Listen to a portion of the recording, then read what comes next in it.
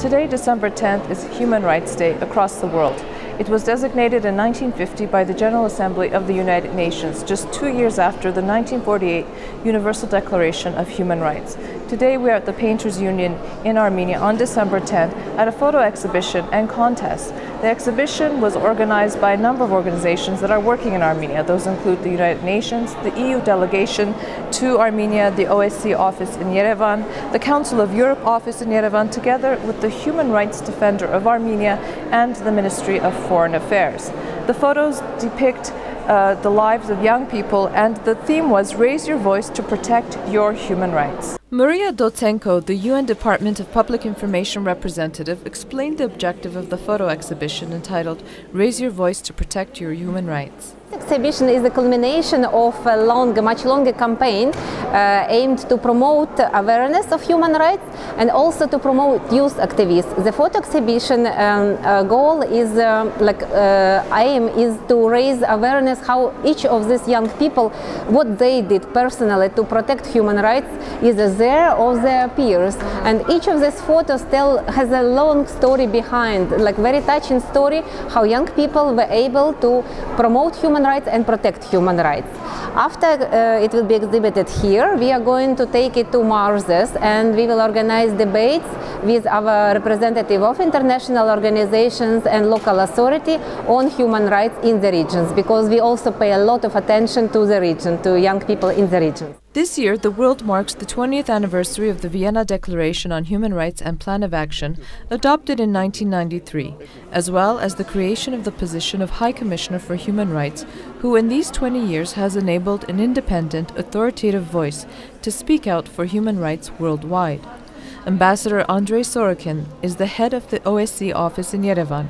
He spoke to CivilNet about the significance of this day and how human rights is the cornerstone of the work that the OSCE Office realizes in the Republic of Armenia.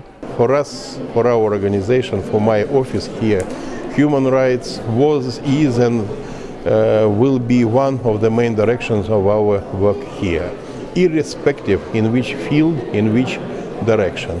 For example, we are working every year, we are signing MOU with the Ministry of Defense.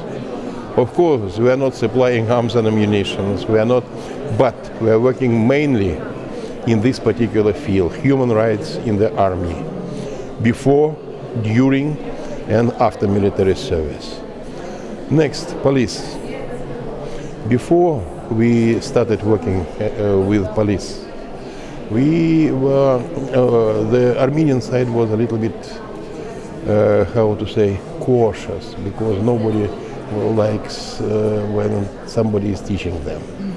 That's why for us, for example, the most important question was that we are bringing high-level professionals in different fields, including in police reform, in police training, who are delivering lectures and sharing their experiences to the local police. Thanks to us, your Armenian ombudsman, he inaugurated 6 offices all over the country, including in Gyumri, including in Vanadzor, in Kapan, so that to help each and every citizen of Armenia before and during elections.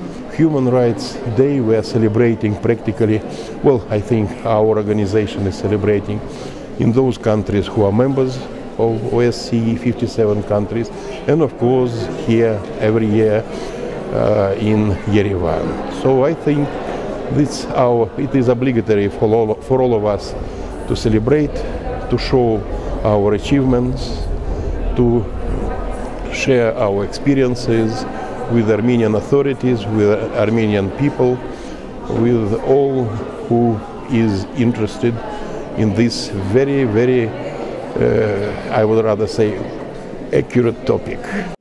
In her welcoming remarks, Claire Medina, the UN resident coordinator in Armenia, stressed the importance of knowing our rights.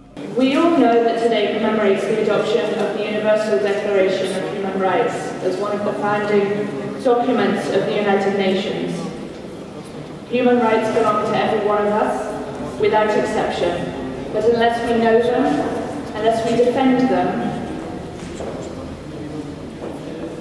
unless we defend our rights and the rights of others, they will be just words in these old documents. The importance of human rights has been underlined over and over again this year.